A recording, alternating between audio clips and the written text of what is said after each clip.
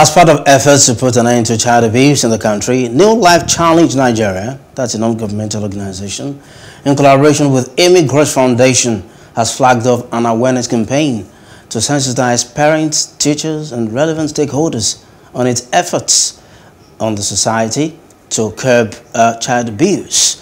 The Cascade project is aimed at teaching to recognize signs and symptoms of child abuse in schools, both in the rural and urban areas across the state. Habila Darufai filed in this report, presented from our studios. Child abuse is one of the nuisances that have eaten deep down into society, which must be addressed urgently to save the future of the young generation. Speaking at the flag-off in Banawa, Kaduna, the executive director of the New Life Challenge Nigeria, Mark Bishop Ejikeme, says the advocacy is to train the trainer, parents, teachers, stakeholders, and the victims to know how abuse has contributed to affecting the lives of children in the society.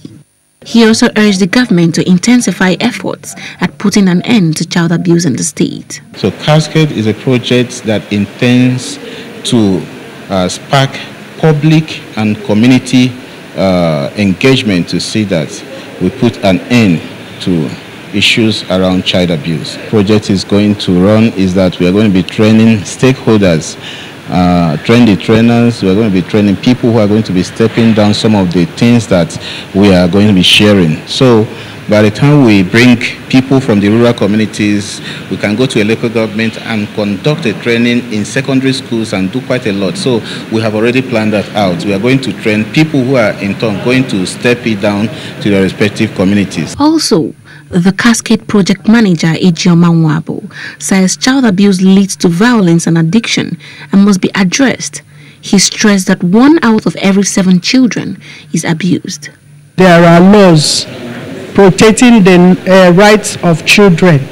Now we want the government to make such laws very effective. It's not as if they have not been trying.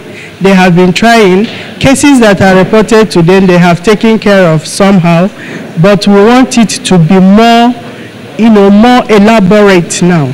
Some of the participants expressed their delight in the project. Because we are girls, that doesn't mean we are weak, but actually we are strong, and we should not say that because of, I don't want this stigma to be on me and keep quiet. We have to talk out and let the whole world know what we are passing through. Expanded my knowledge on child abuse and some sectors which I didn't know about, and I got to know more about the police involvement in stopping child abuse. Okay, child abuse generally is just like another child being abused is like me being abused.